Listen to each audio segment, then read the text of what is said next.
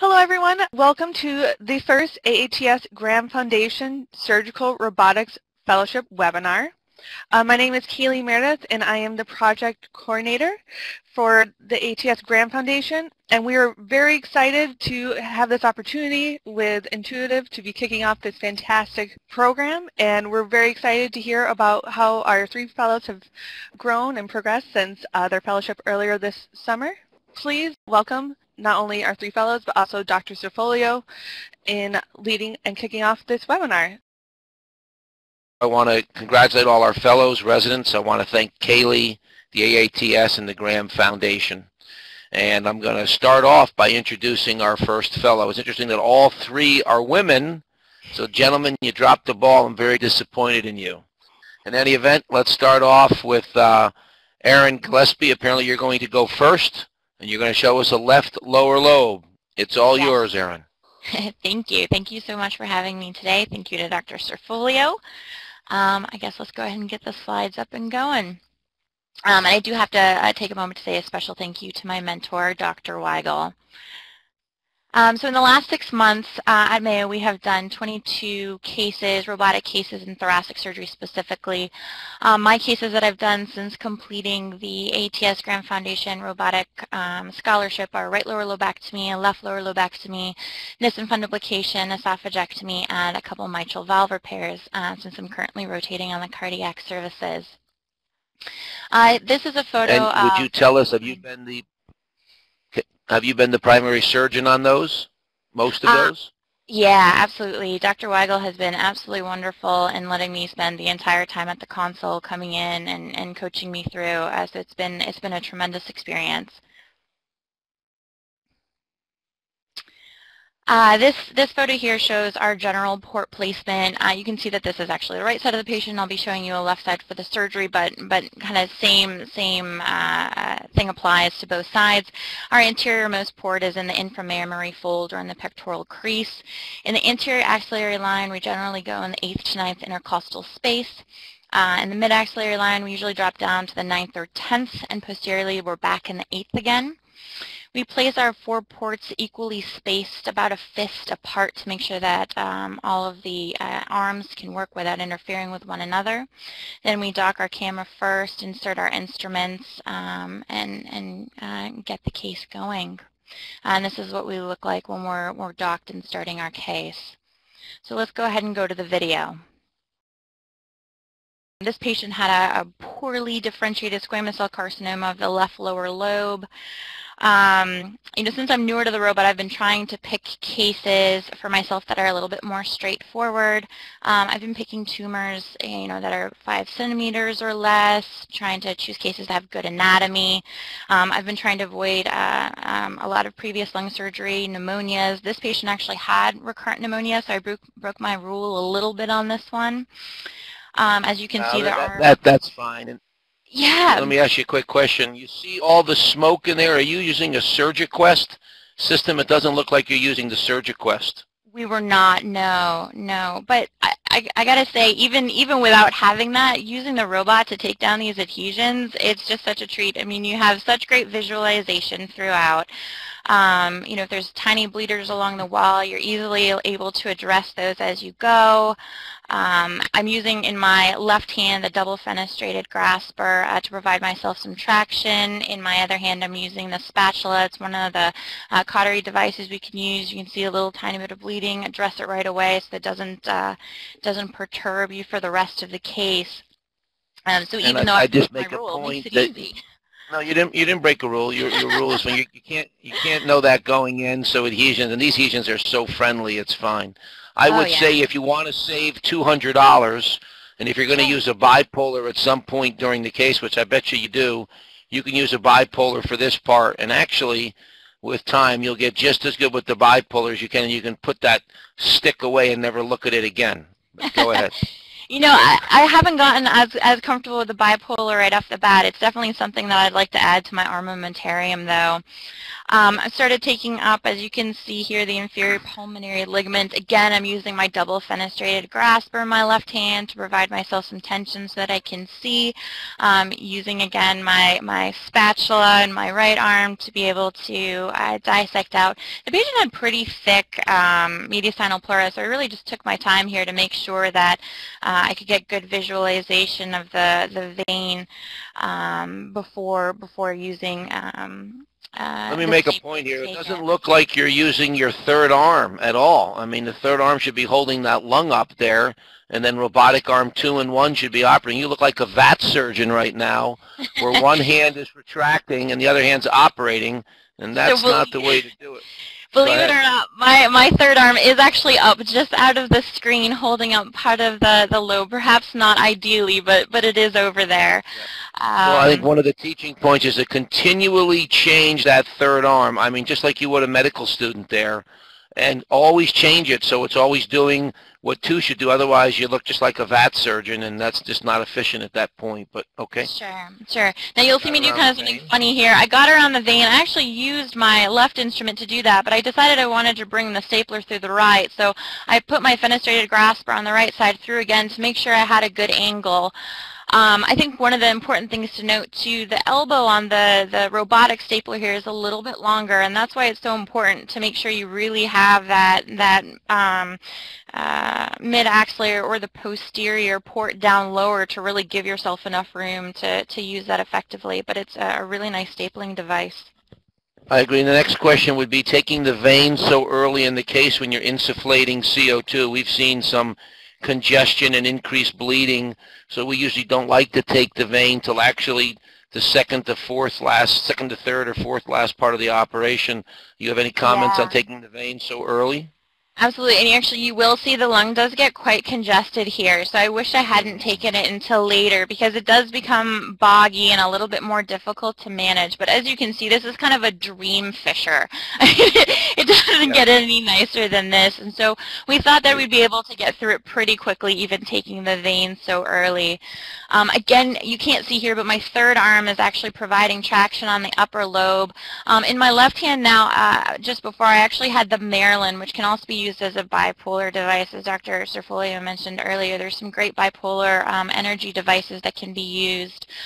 I decided to take my basilar and my superior segmental branches separately here. Again, using my double fenestrated grasper to easily get around each one. I used the robotic stapler, and then actually because my superior segmental branch was a little on the smaller side, I had my bedside assistant use a regular stapling device for that.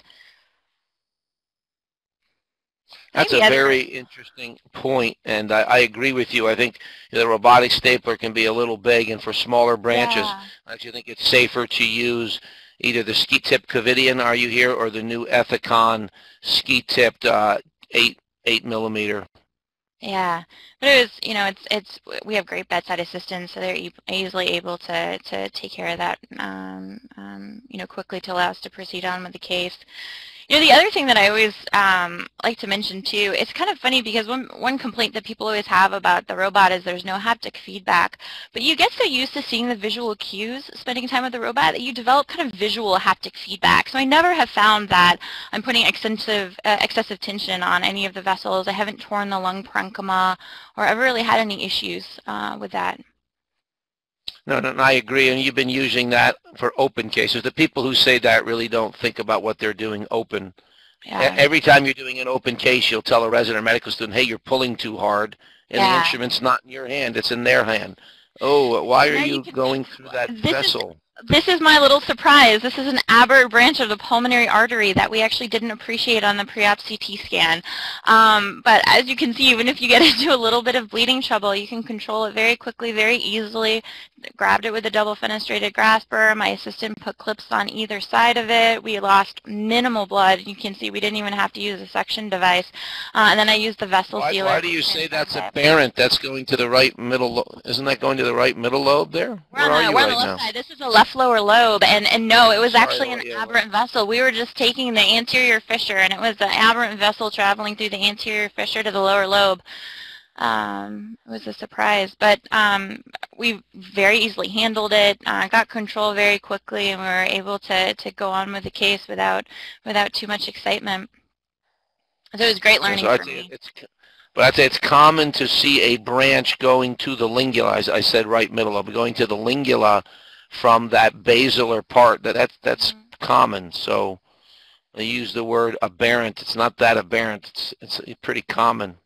Yeah. So you go through that anterior fissure. You like to go in between the two veins and really identify it and staple that whole thing because there's commonly a little. Yeah. And now we're back to a unipolar. Why don't you use the bipolar there? You know, it's the way that we kind of have always done it. So we've kind of gotten in the habit of using that. But like I mentioned, I think, you know, adding a bipolar to the armamentarium will be something I will definitely be doing over my next. How do you like the vessel sealer? Tell us about your experience with that. I love it. I think it's great. Actually, we use it, as you can see, you know, kind of clearing off the area around the bronchus, but I also use it sometimes taking out the fissure. You can see me here taking the bronchus. You know, I'm still new, so I am having my anesthesiologist give me a couple puffs to make sure that I'm not in any way affecting the lingula or the upper lobe. You know, the idea is just to get a couple of alveoli to inflate, not re-inflate the whole upper lobe, because then it can be a little bit unmanageable and kind of get in your view. So this is kind of the maximum inflation we usually ask for. I know a lot of people don't do that as they become a lot more confident and experienced, but for me it's an extra safety check while I'm still in my learning phase. And then actually you can see me here taking the posterior fissure with the vessel sealer, which again I love. You know, I haven't had any issues with air leaks using that, especially in these thin fissures. You can see, as Dr. Cerfolia mentioned, you know, taking that vein early, and you know, the lung does look quite boggy, and so it is a little bit bigger. Removing it from the chest. But you can see us putting it in. Yeah, I think it's an important. Yeah. We were able to get it in our specimen bag, no problem. It's an important teaching point to take the vein last. Yeah. And then take the vein last, you won't have that. And if you start dealing with bigger tumors. Sure, not as many issues. Yeah, we just put it in our bag. We just increased the size of one of our ports to be able to remove the specimen. Usually one of the posterior ones, we put a chest tube through the anterior-most port. And then I just wanted to show a quick picture of our little Raytech 2. I throw a couple of these in at the beginning of the case and use them to dab if I need improved visualization. That way I don't need an extra utility port to ask my bedside assistant to suction or anything. It's just one extra way to be able to help yourself during the case. And that's my video, so we can head back to the slides. Of course, I should mention we did do a complete lymphadenectomy. That's great. Actually, no more. Yeah, you didn't show that, and that was my next question. I would have liked to have seen all your 5s and 6s and everything else, but okay. Yeah, you know, we took all the 7s. Well, that was very good, Erin. Thank you very much. Thanks. Yep. Let's move on. Let's move on. Congratulations. All right, our next presenter is going to be from Brigham and Women's. It's going to be Geeta Moody, who's going to show us actually an esophagectomy, so we're changing gears. Geeta, can you hear us? Yes, Dr. Cerfolia, thank you. Thank you. Proceed. All right, so I'd like to thank my mentor, Dr. Wee. I think he's listening in, and I'd like to tell you about the thoracic surgery service experience with robotic cases. Last year, the thoracic service did 35 total cases. You can see the breakdown there. I was a first-year fellow, and I did one case. It was a bedside case. I was called in to assist, but I had very little experience with the robot. This academic year, we're on a similar trajectory, probably doing a few more cases, 2 surgeons doing them routinely now, and I have completed 16 cases. 3 were at bedside and 13 were at the console, and a variety, mostly lung resections. I'd like to describe an Ivor-Lewis esophagectomy we did. We had a patient who had previous abdominal surgery. She had a T3N0 distal esophageal cancer. She underwent neoadjuvant therapy, already had a lap. Oh, you know, don't skip all that. Just tell us you did the belly part. We see it. Let's get on to the video. Yeah. So we positioned, after leaving a Penrose drain around the conduit stapled, sutured, to the specimen, we positioned for the robotic portion of the case. So she's in left lateral decubitus. You see our port placement here, roughly 8 centimeters apart, and we have 1.5 posteriorly. So it's interesting you don't tilt the patient and make them more prone. We put them in an almost prone position and tilt the patient and then the table so they're look like a lateral decube. So anesthesia leaves you alone, but they're essentially prone. I would try that on your next one. Big advantage. Go ahead. All right, so we'll go on to the video. So as you see, we have the thoracic grasper and actually a bipolar forceps, the fenestrated forceps, to do most of the dissection. Arm 3 is holding the lung out of the way. I understand what you're saying, Dr. Cifolio. If we were prone, maybe this would fall forward. We grab that Penrose drain that had been tucked in at the hiatus and use it to provide retraction of the esophagus as we mobilize the intrathoracic portion, taking down the pleural attachments from the hiatus all the way up to the end. Now, one thing you could do there is have your assistant bring in an instrument. They could grab the Penrose, and then you could operate like an actual surgeon with 2 hands and not like a VAT surgeon with 1 hand. Again, I encourage you all to start using all 3 hands actively. So robotic arm 3 should have moved 2 or 3 times by now, or have robotic arm 3 hold the Penrose up and use 1 and 2 to operate just like you would open. That's the big advantage to the robot. But go ahead, you're doing a good job. Okay, so I guess you're suggesting that we have someone bring in a Snowden or something from the assist port and be pulling this Penrose forward. Well, look how you're operating. You're operating with 1 hand, and it's not a 1 hand. I don't do anything with 1 hand. Should be using 3 or at least 2. This whole operation so far is being done with 1 hand. Go ahead. Good point. We're taking the attachments off the pericardium as we move up. I think we're actually in the other pleural space here, which is fine. We left a chest drain on the other side.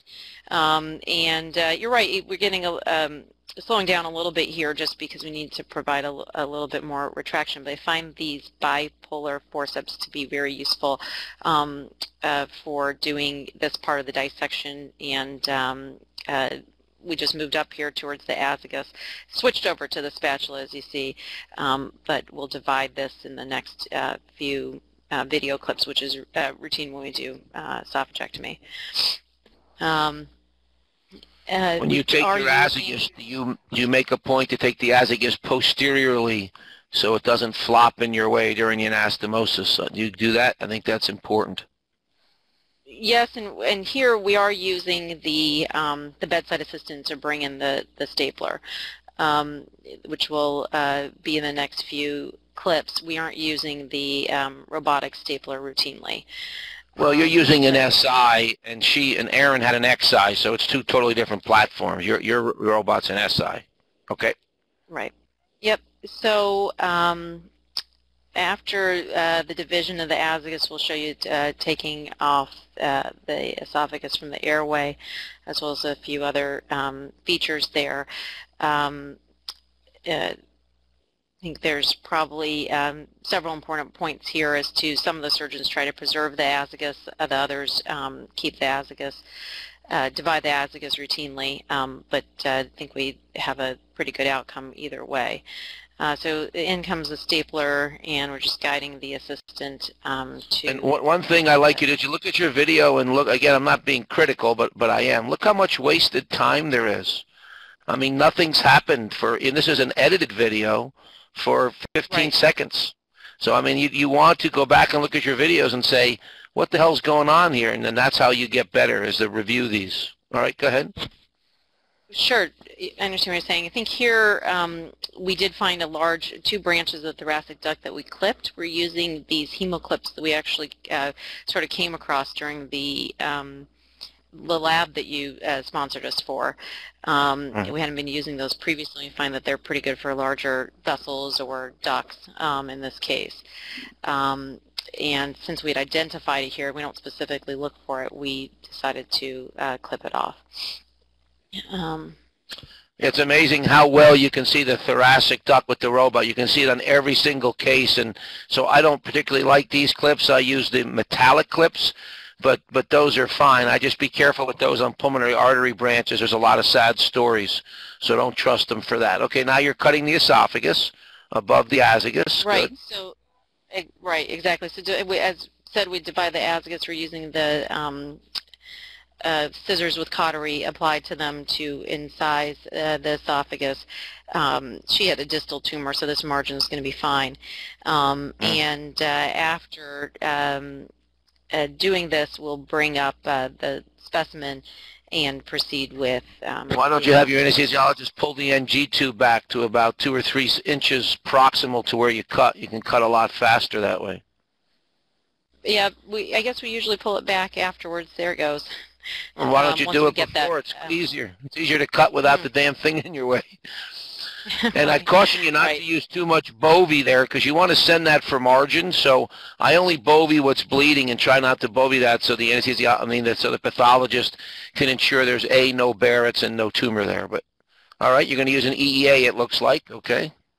Yep, this is a 28 millimeter anvil, doing a double purse string, using an Ethibond suture around the cut edge of the esophagus. Tell us what size Ethibond and what size needle. It's an RV needle, and is it a 3.0 Ethibond? What is it? That's a 2.0, and yes, I think it's an RB needle. And 2.0, okay. 15. And again, you're operating with one hand right now, which I just don't understand. I mean, grab the needle with your, well, not with the robotic arm 3. Oh, mamma mia. Grab it with robotic arm 2. Robotic arm 3 should be holding, and 2 should be working. Okay. All right. Yeah, I guess, we're still working on the suturing. But trying to... You're sewing with one hand. I mean, this looks like a VAT surgeon. Needle driver in 1, obviously. Yeah, what you want to do is put 3 where 2 is, and then 1 and 2 just sew the whole thing quickly. Tell us tricks how you get your anvil in there. We've done 105 esophagectomies, and I've struggled getting the anvil in. Tell us how you got that anvil in. Tricks to doing that. Right. So the bedside assistant brings it in on a grasper that has a kind of angle on it. It is a laparoscopic instrument, and the robotic arms hold the esophagus open, and it's a matter of getting kind of the right angle, and it's certainly not easy. But I think making sure we have the right size, making sure there's a little. It's almost a 30-degree kind of angle of the anvil on the end of the grasper that's being used to insert it in, so that you can kind of clear the mouth of the esophagus. I'd love to see your video on that, and you could teach us some stuff there. We're struggling on that, and that sounds like you have a better way to do it than we do. So I'd love to see that part of your video maybe at a later date. But keep going. You're doing great. Sure. So we're going to come around under the anvil. This is actually the same as we do things thoracoscopically, which is probably part of your point. But it's the same principles, and just obviously being done in a different setting. But the goal there is to cinch the anvil in and make sure that we'll have a complete rim of tissue, so that when we staple the anastomosis, it's a See, again, here, it doesn't make sense to me. Take robotic arm 3 and grab the anvil and get it out of the way, and sew with 2 and 1. I mean, you're making this incredibly difficult. All you got to do is lift the anvil up with robotic arm 3 and move it. See how one hand, you haven't moved robotic arm 2 in this entire operation I've been watching. It's been, I mean, since you've been sewing the anvil in. You should use all 3 arms actively. If you were doing that open, you'd never let that anvil sit there. You'd tell the resident, move the damn thing. I want to sew around it, right? Do that with the robot. Right. No, that's totally true. You can't see me shaking my head, but I agree with you. Yeah. Sounds about right. But this is why we're reviewing people's videos now all over the country and doing video coaching, because, and I'm hoping some people will do that with mine, because there's always somebody out there that's going to look at what I'm doing and give me a better way to do it. Right. But, no, fair point, actually, in trying to... Here you want 3 to grab the anvil and just lift the anvil up, because 3 is posterior to 2. And leave it posteriorly, and then have 2 and 1 just so, and you'll sew that thing in about 40 seconds. Real fast. Got it. And then if you're me, they'll Yes, have an anastomotic leak later, but at least I did it quickly. I agree with you in collecting the videos for this project and the others. It's actually helped a lot to see what we're doing and to actually line out the steps and know it better for the next time. So that's been a very helpful part of the fellowship. Gosh, you skipped so many steps. Pause your video. You got to pause the video. You got to tell us. You only gave us 10 minutes. You got to tell us where you. No, a lot of things here. Where you opened up the stomach, how you brought the EA in, where you put the anvil in so it doesn't go through the aorta. I can show you some videos of that anvil going right through the aorta of some other surgeons, some of whom have shared this nationally. Good surgeons. So tell us all that. Right. So, yeah, so sorry for having to edit to keep it in 10 minutes, but can you see this green arrow here? Yep. Moving. Okay. So it's a double purse string around the anvil. Once complete, then the conduit is incised on the anterior aspect with, I think we used the scissors again. This is really important. Was it the distal end of the stomach that you incised? You just cut the staple off the distal end, or did you come down on the greater curvature side to put the anvil in? Came down off. Yeah, it came down off the staple line. Each surgeon's doing that just a little bit differently, but we're not just trimming off the end. It creates basically, an opening just about the size of the EA stapler, and it is an important part of working with the 2 robot arms and the assistant to get the stapler snugly into the conduit. And then making sure to point, run your video. Sure to point the anvil away. Yeah, okay, running the video again. Yep. The anvil's brought out of the end of the conduit. So what you may not see so well here is that this is the open portion where the stapler had been introduced. It's great. You got to see your left hand here. I've ripped the stomach a few times with that right hand. You're doing a better job than me. I've torn that stomach doing that, so you're doing that very nicely. Keep going. Right. And so then join the stapler and the anvil and slowly turning the handle to bring the 2 ends together. I would make a note here. This pleura up here should all be incised. If you incise that pleura, you give yourself a lot more length. So that pleura over the esophagus should be incised all the way up here where I'm pointing now. That'll give you a lot more length in bringing that esophagus down. But go ahead. All right. So then this is the last step, basically, again, using the stapler to close the opened portion of the conduit. And finally, we wrap an omental flap that was brought up with the conduit around the anastomosis. And these are the final few, sutures to do that. Great. Yeah, and NG tube, one thing you didn't see there, NG tube was advanced, passed into the conduit. We leave 2 chest drains near the anastomosis. And so I'll ask you 2 questions. Why do you use an NG tube? We stopped a few years ago, and why 2 drains? Why not 1? And are you measuring amylase through the drains post-operatively? Right. So NG tube for conduit decompression, we think it's an important part to relieve tension and ischemia on the staple line. It's routine for thoracoscopic and robot-assisted surgeries. Chest drains, and you're right, we could probably leave 1. We get the larger actual chest tube out early, post-op day 1 or 2, but leave a Blake drain or Jackson Pratt drain near the anastomosis to monitor for leak until swallowing is resumed. Shorter answers. And amylase, yes or no, and why? We don't. We monitor for leaks clinically. Read this month's annals. That would be my last point. Okay. Read this month's annals. So I learned something from that. When I went to that, I started using it, and I think it works. And there's an example of why I don't like the Cartier. I use a DeBakey in my left hand. I'm glad you left that in. If you use a robotic DeBakey in your left hand, it's got a lower profile, and that won't happen. Only wrap around the tip of an instrument, never around the jaws. This is good you left Right. this in. Now, this is an honest surgeon. I like that. Leaving your mistakes. That's how we learn. Minute 12 and was supposed to be stopped by now. Oh, okay, stop it. Great job. Yeah, well, listen, congratulations. How did the patient do? She did great. She had basically a swallow test. No. Just she did fine. No leak and went home. Excellent. Okay. Yeah. Better than our patients. Our esophagectomies haven't fared so well. That's excellent. Congratulations. All right, we've got about 20 minutes left, and we want some questions, so we're going to turn it over now to Beth Israel, Deaconess, and have Jennifer Wilson. So first of all, thank you to the Graham Foundation for the opportunity to attend the training course, to Dr. Serfolio, and especially my mentor, Dr. Kent. So this is a left upper lobectomy. Our robotic cases last year at Beth Israel were 30.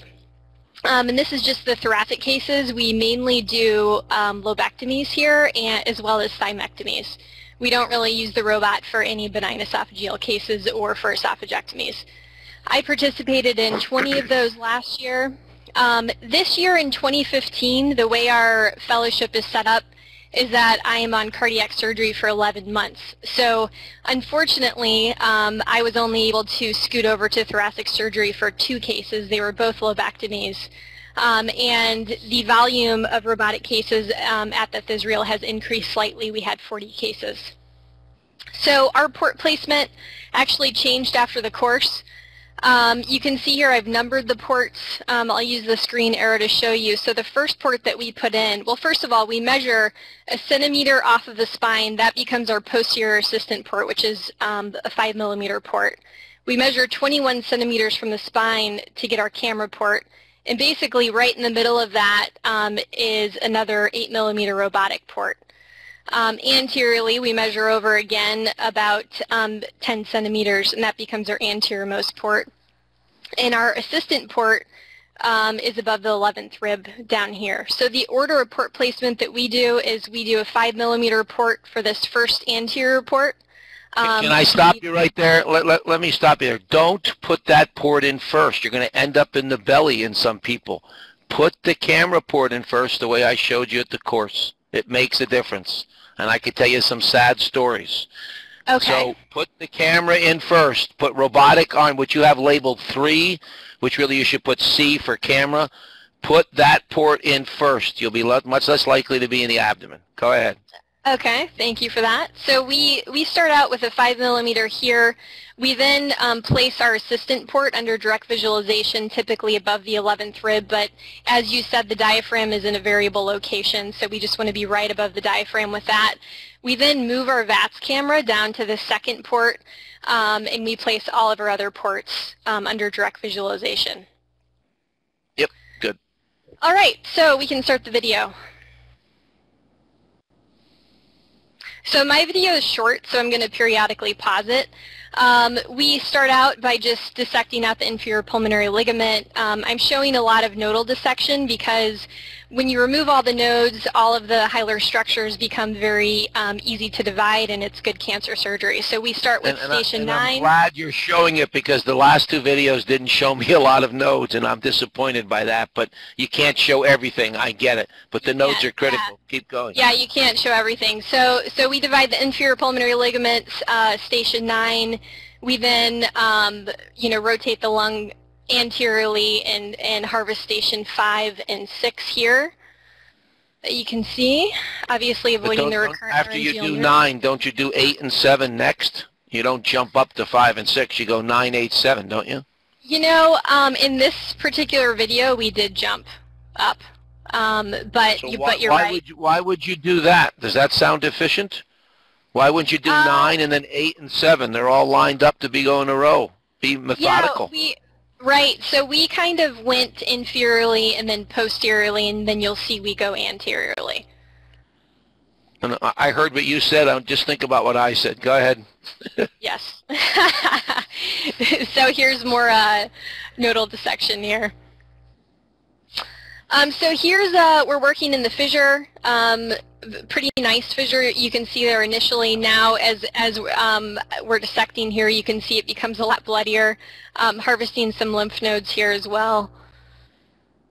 called that a 10. It's probably an 11. So here's just more dissection exposing the PA. This is completing the posterior fissure. That was divided. I think we probably could have done that in one load. It took 2. That's okay. Here's our anterior dissection. So you can see the phrenic nerve here, more nodal harvest here anteriorly. You can see the pericardium there. One thing I like to do here is I like to reflect the left lower lobe back as well. So when I'm doing that, I can see the left lower lobe inferior pulmonary vein, the left upper lobe superior pulmonary vein. I can see the space between the two. So I pin them up with my left hand so I can unequivocally see them because of the venous abnormalities on the left side. Then you can really plow through the fissure quickly and take out, let me steal your arrow, take out that lingular lymph node, that number 11, that great big giant lymph node that lives right on the lingular artery, on the lingular bronchus. And once you take that out, then you can do a tunnel technique to complete your fissure. So it would be nice if you had your left lower lobe deflected more posteriorly. But go ahead, you're doing great. Yeah. All right. And then also in this case, it's a little bit unique because the lesion, it was pretty small. We thought initially we could do an upper division, so you'll see that we actually dissected out more of the segmental anatomy, and we were a little bit inefficient because we ultimately determined that it would be best to do a lobectomy as opposed to a segmentectomy midway through the course of this. So you can see right here, this is the upper division vein, which we're dissecting out here, and just below it. Careful pulling on that vein. That's a little bit too much pull with your left hand. That's better. Okay. But I wouldn't say that's inefficient. You try to do a segment, I give you credit for that. And sometimes when you go to do a segment, they turn into lobes, and that's just the way life is. So I wouldn't say that's inefficient if you plan to do a segment. I think that's just the nature of segmentectomies. Right, right. So this is after we divided the upper division vein, again taking out a little bit more nodal tissue there as well. This is off the PA. So this is the more posterior PA branches here, so we're just creating a window to get our stapler around. So importantly here, I'd have robotic arm 3 holding the posterior segment posteriorly, and my assist, if you leave it there for a second, so when I have this, robotic arm 3 is holding that way back like this, and I have robotic arm 2 will even hold the lower lobe down this way, and that makes the vector of this vessel, instead of like this, it runs like this. And then it's much easier to bring your stapler in and take it this way. So I think this is a really important teaching point, that when people say the angles aren't right for the stapler or the ports, it's ridiculous. We as surgeons create the angle. Instead of that vessel running this way, you can make that vessel run this way, and then it's much easier to take your stapler from the access port and nail it. You're going to have to bring it in like this, and you're going to have to play with it a little bit. Let's see what happens. Go ahead, run your video. So I can see how your you're coming point. to the aorta? Yeah. See how you're coming to the aorta? Yeah, in my way, the aorta is not a factor, but sometimes, you know, there's only so much you can do. Okay, go ahead. Right. All right, so here we're moving, again, back anteriorly, so this is the part that's, you know, just a little bit inefficient, getting around the right. PA here. I think you're doing a great job. Looks good to me. So sometimes, you know, using that vessel loop we found to be pretty helpful in terms of exposing the vessel for the assistant at the bedside. We don't have the fancy new robot with our own stapler, so you really do rely on the assistant at the bedside. And one thing that I've learned is that as the surgeon at the console, you really have to be cognizant, like you said, of setting up you know, the person at the bedside so that they can staple safely. So I agree 100%. I think, and I have the same robot you do, so we use the vessel loop. And even when I use an XI, I like the vessel loop. So yeah, I agree. I think it's really nice. We've tried a variety of things like a modified Foley catheter and those other stapler vessel leaders, but I think they can be a little bit bulky, and sometimes they seem to put a little torque on the vessel itself. So, you know, to be honest, I tend to like this vessel loop because it's so flexible, and it doesn't, you know, it doesn't put any torque on the vessel. I agree. I've had some visitors criticize me for the vessel loop, but I agree with you. Yeah, so we cut it to about 12 centimeters, and that seems to be a good length. All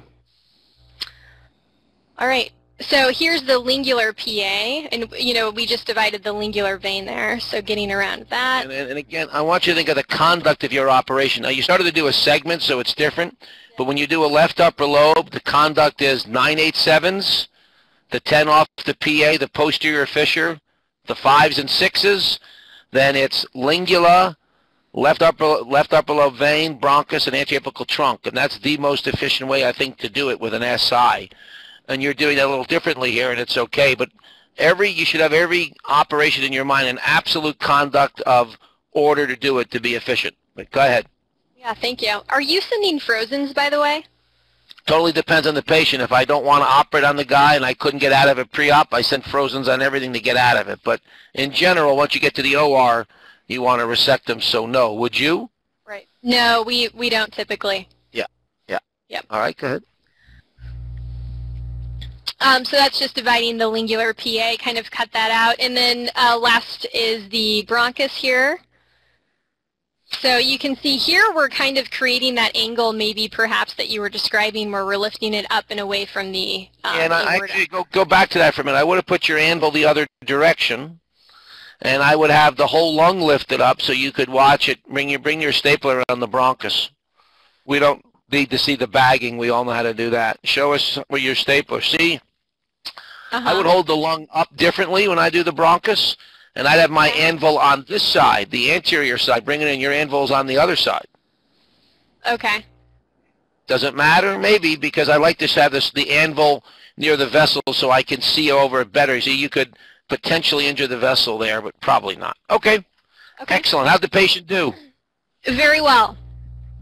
Yep, so All right. We just bag it, we leave a Blake drain, we typically remove that on post-op day 1, and then we send them home as soon as we can. So at the earliest. Wow, use a Blake drain. You're not using a chest tube, using a Blake? Correct. Yep. Wow, good for you. You haven't had problems where if the air leaks are big, the Blake can't take all the air out? We have not. They seem to be, good, really, really solid drains. I would say that, also we pay extra attention to stripping our chest tubes. So every morning on rounds, every patient has their chest tube stripped. So maybe they require a little bit more maintenance, but that's just subjective. So what I would say is I'm not a stripper, and I don't want to strip in the morning, night, the afternoon, so I use a 20 French. There is data that the Blake drain doesn't drain big air leaks. There's been more sub-Q air, but if it's working for you, that's okay. I think smaller drains are better, so I like the idea. All right, good. Thank you. All right, we have time for questions, and we have a lot of really good surgeons on here, and I'd like to hear from them as to, for the attendings here, did the course make you a better teacher? Because that really was a primary objective of mine. I didn't tell anybody that, but I really wanted the course to make the attendings a better teacher. Maybe they can comment on that or on anything else they want to. So does anybody out there have any questions? Mike Kent is just in his office right across the hall, and he popped over here a little bit earlier, and he wanted to get your opinion on the robotic plastic clips. Yes. So I don't like them, and that's an opinion without data. Now, I know from talking to surgeons, at least 6 surgeons have had problems with those WEC. They're called WEC clips on pulmonary arteries. One was discovered post-op in the recovery room, and that was a disaster. Patient lived, but put out 1.5 liters of blood, and when they went back, the WEC clip slipped off. And I think it's because the WEC clips are great for systemic arteries. The kidney surgeons use them on renal arteries. The urologists use them on arteries. But on the pulmonary artery, unless you cut it really long where it's past the clip, it's really easy for that pulmonary artery to come off. The other thing is sponges get stuck on them. So I don't use the WEC clip at all unless I'm forced to when I'm proctoring somebody who wants to. I like the 8mm robotic clips, or I prefer staples, and I'll staple everything best I can. Good question. Yeah.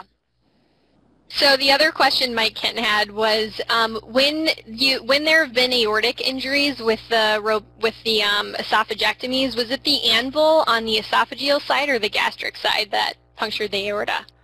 No, well, again, these are from surgeons. One surgeon told me about it. Another surgeon actually showed a video of it happening, and both times it was the anvil going into the aorta. The one surgeon, a very, very good minimally invasive surgeon, treated minimally invasively. and just used glue on the aorta. And he never got an aneurysm, just glued it, held pressure, and it did well. The other surgeon opened and fixed it with a suture. Both patients did okay, but I will tell you, when you see those videos, it gets your attention, and I'm very worried when I've done it, and I've done a lot of EEAs, that anvil is very close to the aorta when I do it. I watched your video. You guys were doing it a little different angle and better than me, and I may steal the way you were doing it to have that anvil way above the aorta, so that was nice the way you showed it. Oh, I'm sorry. Yeah, I'm getting the two questions. The first question was, because I thought everybody could hear that, my fault. The first question is, what do I think about the wet clips? Do we like them? And I think I told you I don't. The second question was the injuries to the aorta from the anvil. How did they happen, and how were they handled? And then we have a question from Johannes. Johannes, thanks. For the fellows who presented, was your first case as a surgeon a lobectomy, esophagectomy, or did you start off with an easier case? So ladies, would you answer Johannes' question from California? I thought one of the best cases to do was a mediastinal lymph node dissection. I don't remember the exact details of why we had that case, but probably someone who was coming for diagnosis and couldn't achieve it some other way, and that was a great case to start. But I would say every case has a level 1 case in it. Let's say you're doing a sleeve left upper lobectomy of a radiated patient on chemo and steroids. That's a level 1 case. Putting the ports in is level 1. Taking the nodes out is level 1. Taking the ligament down is level 1. Taking out the subchronal lymph nodes is a level 2 case. But it's all the same patient in the same case. And that's the way you should look at it as teachers and as fellows. That was one of the questions I had, is if you had suggestions for us as learners and then our attendings as teachers regarding how to start, how to make improvements to the next level, and so on. So I have a paper hopefully coming out soon. We're about to submit it to the annals, which recorded how I taught lobectomy, and it's been something I've been doing for 3 or 4 years. It's a sheet I fill out at the end of the operation, and it shows, I used to have 20 or 30 things, now I'm just down to 18 steps, and if the resident completed it or not. So it's not, you guys record whether you're the surgeon or not. I'm being much more granular. Did you put the ports in? Did you take the ligament down? Did you take out the 9, the 8? Oh, you didn't do the 7s, why? And then I go back and look at why my results were so terrible in the initial part of my first 100 lobes, even my second 100 lobes 100 to 200, the residents and fellows weren't completing parts of the operation. Part of it is I wasn't letting them. Part of it is I didn't have the time or the patience, but the big thing is I hadn't looked at videos and learned how to be a better teacher. And so I really encourage the attendings to record. Just the act of recording something makes you better. Record what part of the operations you were teaching well and what part of the operations you didn't teach well, and define teaching well as the resident was able to complete it. I know some residents are better than others, some patients are easier than others, but if you try to eliminate those factors and just look at completing it or not, you'll get better at teaching it. All right, other questions? I would say to expand on that question from Johannes Kratz, I started out in general surgery. I think the first case that I did was a Heller myotomy or a Nissen fundoplication. Just doing portions of that, and that was actually really helpful because I got practice suturing robotically, which was profoundly easier than laparoscopically or thoracoscopically. So I did start out with, they were the thoracic surgeons doing those cases, but it was more of an abdominal case before I moved on to doing lung cases. And the other case that I think is good in certain parts are thymectomies. Obviously you have to be careful of the phrenic, and you have the venous branches from the innominate vein. But a lot of that dissection, I think it can be really nice, and there's a good plane, and you sort of get used to being in the chest that way. I think you're right, and I think a thymectomy is not a level 1 case. Some lobes are easier than thymectomies. Getting the horns out of the upper part of the neck and mediastinum can be very difficult. If you put your left hand, if you're in the right chest and you put robotic arm too high, the mammary vein, where it empties into the cava, gets in your way of your left hand getting in the chest, and that's the big mistake surgeons make. They put all 3 of their instruments too high, and they should be much lower, actually, in the chest. So robotic arm 2 can get around the right mammary vein, or if you're in the left chest, robotic arm 1 is below the left mammary vein, and you can get up into the neck. Otherwise, you'll have a real problem with that vein, and it's port placement. It's all port placement contingent. Do you have a preference, right or left chest, for thymectomy? So in general, if it's midline, I prefer right. We did 2 thymectomies yesterday. We did them both from the right, even though one of the tumors, it was small, it was only 4 centimeters, was a little bit in the left chest. It's much easier to be in the right because the heart's not in the way. You never have to worry about putting your left hand into the heart when you're in the right chest like you can from the left. So I really prefer the right, and I feel strongly that's safer. However, you know, they can be done safely from both sides. Okay, any other questions? Well, again, I want to thank Intuitive. I want to thank the Graham Foundation. I want to thank Kaylee for helping set this up. And really, of course, we have to thank our 3 ladies, Dr. Gillespie, Dr. Modi, and Dr. Wilson. You guys really did a great job. These were great videos, very, very well done. Don't let me annoy you. I'm just trying to take every opportunity to teach and to get us better. So I appreciate everybody's attention, and if there's no other comments, I don't know, Kaylee, you want to sign off or you want me to sign off? Let's see if she's on. Thank you, Dr. Cerfolio. And again, just thank you everyone for participating. We're very thrilled with how great of a presentation this was, and we're very excited with the showing. So thank you everyone for your time. Thank you for the opportunity. Thank you. Thank you. Thank you, guys. God bless you. Have a good night. Bye-bye.